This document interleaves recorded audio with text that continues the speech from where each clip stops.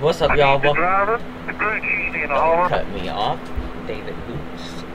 What's up, y'all? Welcome back to the past series. We have 2 races left, and they're both in Florida. We are at the USA International Speedway in Lakeland, Florida, for the second to final race on the schedule here. And yeah,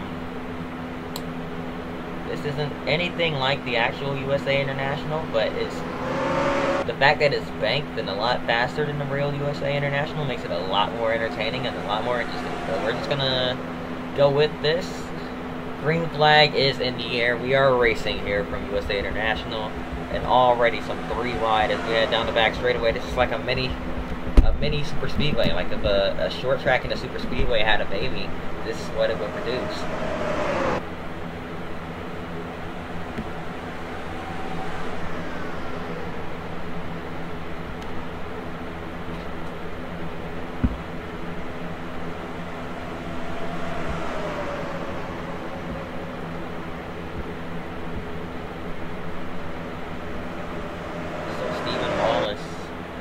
Ahead with a pretty sizable lead here. He's got the 59 of Ryan Howard behind him. Howard, after a dominant win, running second, really trying to close the gap as much as he can. But Frank Kimmel is right there behind him. Howard's doing his part, but Kimmel's also doing his part to make sure that he holds on to the points lead. So it's going to be tough. Look at how bunched up they are. They're still 3 wide back here.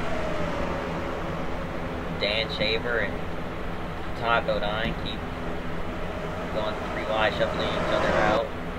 Bodine's going to fall back. How about Shaver trying to hop back in line? Bodine with the run off the top, though, trying to fight back. Not quite going to work. Still 3 wide. Justin Dirks gets to his inside. Dirks is in the middle. He's got the 23 of Ricky Sanders on his inside. Still 3 wide, and now more 3 wide. Here comes Bobby Gerhart moving up. He gets underneath the 4 and the 6. Dexter Bean trying to fight back on the high side, but there's no fighting back up there. How about Jason Hedleski working his way up? And Dexter Bean is able to fight back, so I take it back.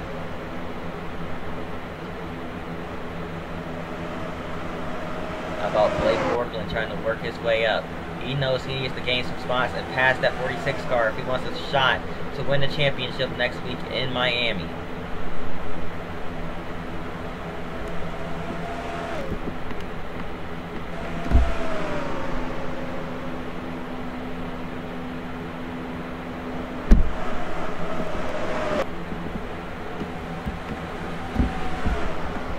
We're going to jump ahead a little bit here. Contact, and around goes Bernie Lamar. He's going to save it. He's coming back up the track, and there goes Todd Bodine and Todd Bosher, the 2 Todds, into the outside wall in turn 1. So that's going to bring out the first caution of the day, and it took a lot longer than we were expecting the way they were racing up there. Green flag back in the air. We're racing once again here from USA International. Already 3 wide. Oh boy. Aaron Crocker on the outside of this. Now it's Bobby Gerhart, and now more 3 wide. And around goes the 26 and the 5, collecting Dexter Bean. And more wrecking. Oh, hard hit for Kevin Hamlin. He's in the catch fence. He's flipping. Another car is upside down on the front straightaway. Ken Weaver barrel rolling down the front stretch here at USA International. What in the world is going on here? We had 3 separate wrecks in the span of 10 seconds there, and they got more and more brutal as time went on. Oh my goodness. Your Texas World winner still driving that thing after tumbling it multiple times. What happened here? Oh my goodness. Up on top of Justin Allgaier and then barrel rolled. I try to describe what just happened, but it's honestly really hard to. So I'll just let you guys watch, and you'll be able to see for yourselves. My goodness, and that firework just scared the heck out of me. Look at Duggan Basham. He got up in the air as well. The 99 barrel rolled, and got up into the catch fence and did more tumbling, and wow, I mean, just a lot of stuff went down there. That was an unholy looking wreck. Anyways, we're gonna jump back into it here. Green flag in the air. We're racing once again here from USA International. Let's get a good flyby down the back straightaway here. Ooh, that was beautiful. Anyways, Jason Jarrett trying to get underneath Ryan Howard as here comes the 9 of Donnie Leah trying to get underneath Jarrett.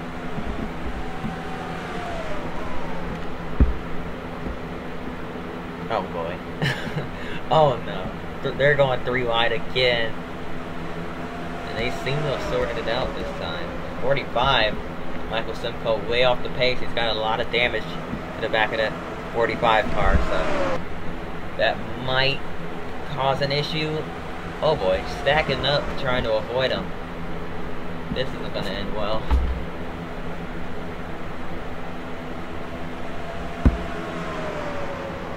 This is going to result in a wreck sooner or later.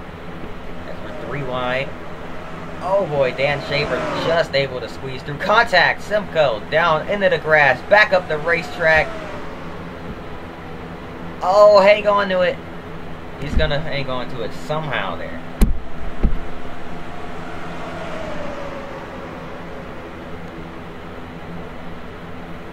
Still 3 squeezing together for 3 and 4.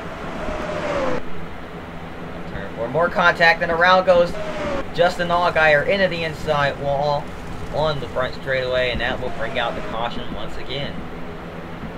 As Frank Kimmel was catching the 61 car. Gonna challenge him for the lead here. Not quite able to get there down the front straightaway. He might take it later on. Here we go.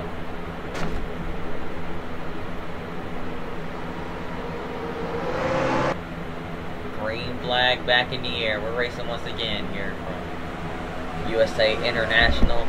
Stephen Wallace with a great jump.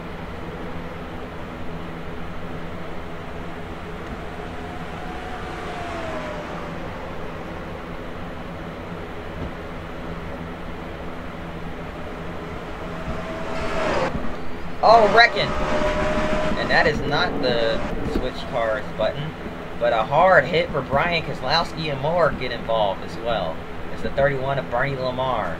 Todd Bosher and Ryan Foster involved as well here. Oh man, what happened here?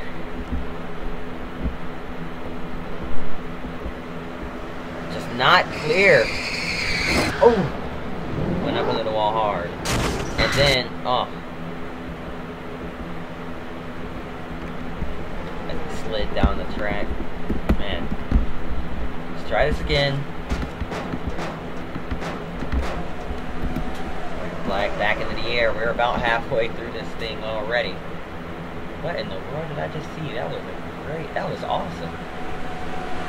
Like some sort of pile driver. Anyways, sorry, I was looking up at the TV.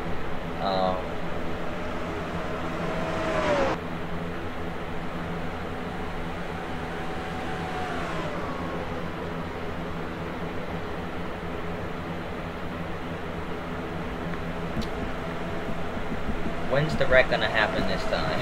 That's all I can say. Todd Bosher on the inside, as well as Kevin Hamlin, rolled like 15 times, hit the catch fence, and is somehow still in the race. I don't know how, but he is. They're all rolling along on the inside line, holding a lot of good race cars up. And this is where we go 3 wide and things go wrong. Billy Weeks trying to hang on really loose in that 27 car. And now Michael Simcoe. Oh boy, both lanes are about to be blocked.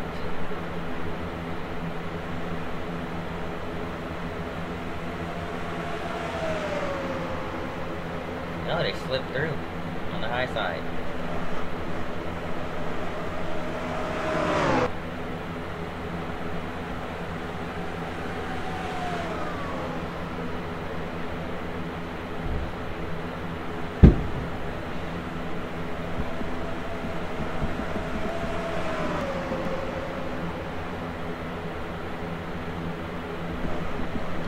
Oh man, Aaron Crocker getting rolled there. pushing at 99 up the racetrack. Kevin Hamlin. And now stuck behind Michael Simcoe, so it didn't really get her far, but Kevin Hamlin somehow held on to it. Billy Weiss, what happened to you? Not sure what happened to the 27 car. It's way off the pace. I believe he might be blowing up. He's gonna head down into pit road. When's the next caution? Come on. Show me.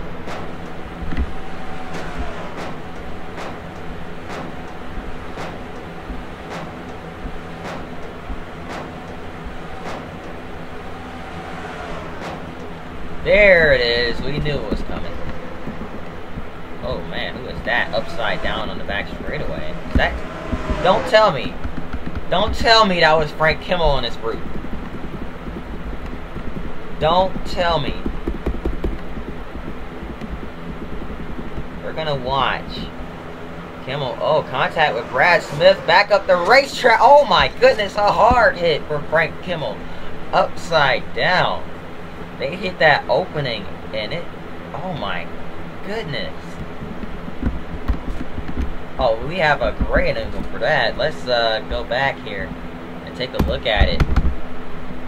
This is a vicious hit. Oh my gosh. Jason Jarrett, Brad Smith, and Frank Kimmel went in hard. And Kimmel on his roof, luckily, is okay. That was a really hard hit. So anyways, we've had 3 flips in this race. Ain't that something crazy? Green flag is back in the air. And I'm just going to try to make it to the end at this point. But we got lap traffic. Damage to lap traffic in the field here. So it's not going to be too easy to do if we have another caution. What's it for this time?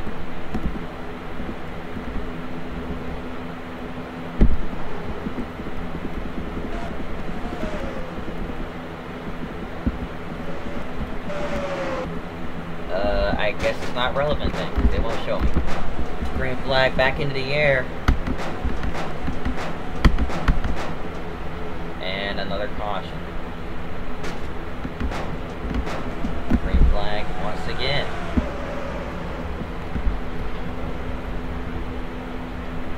Now, a 10 to go restart. That means double file.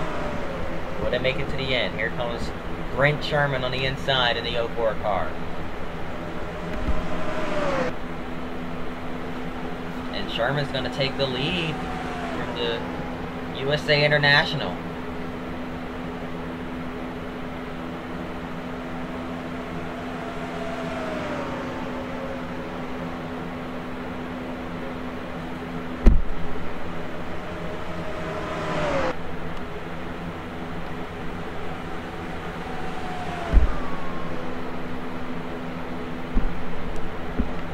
One car exiting pit road.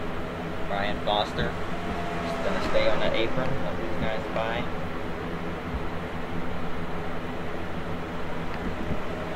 Here comes Blake Bortland as well. So championship contenders now finding their way to the front after what happened to Frank Kimmel. They want a shot to win the championship next week. This is definitely how you do it. Bortland needs to hang on to P2 and hope to get his way up into the lead as well. I'm just going to jump through. 2 laps to go. Can he hang on to it? Hops back down to the bottom. Cuts off the 08. Jason Hedleski trying everything to get by that 32 car.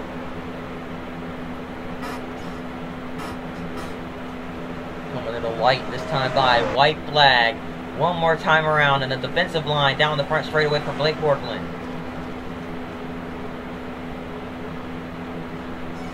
Brent Sherman has this thing pretty much locked up. In the bag. He's going to come through turns 3 and 4. He's going to win from USA International. And Blake Bortland hangs on to P2. Brian Howard comes home in 10th. Well, this changes everything. Let's go ahead and look at your points.